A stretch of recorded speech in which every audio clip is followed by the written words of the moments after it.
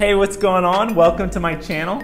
My name's Tommy Jordan, your Palm Springs area real estate agent. Do you have questions about leased land in the Palm Springs area? Maybe you're thinking about making a move and buying a home on leased land. Well, I'm gonna answer all the questions I frequently get on leased land. And if you wanna know more about the Palm Springs area, then you're gonna need to hit that subscribe button for weekly videos and also smash that like button. All right, let's do this.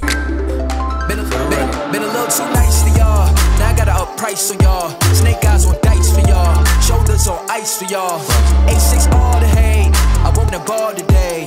Got lost in the... All right, I'm gonna tell you a little bit about leased land, and then at the end of this video, give you some tips about leased land that are more specific.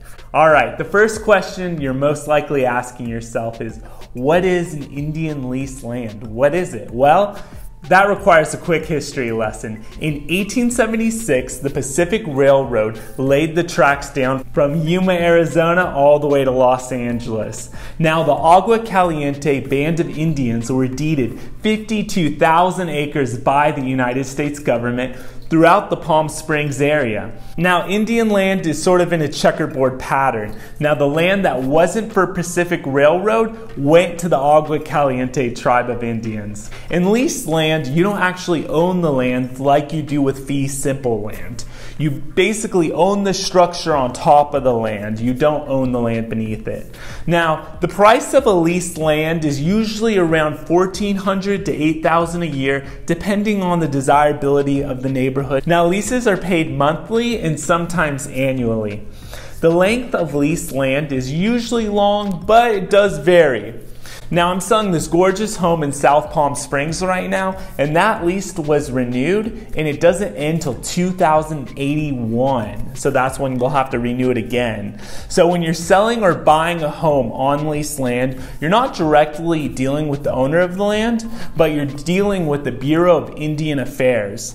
Now, some leased land isn't owned by Indian tribe, but it's actually developer leases or business leases. Leased land usually increases at the same rate as fee simple land. And what I tell people is the biggest factor in selling home on leased land isn't really if it's leased land or fee simple land, it's the condition of your home and how nice it is, just like, you know, on any normal real estate transaction. Now, I'm gonna give you some tips about buying a home on leased land. Really, the first step is to find a local lender in the Palm Springs area. This is so important.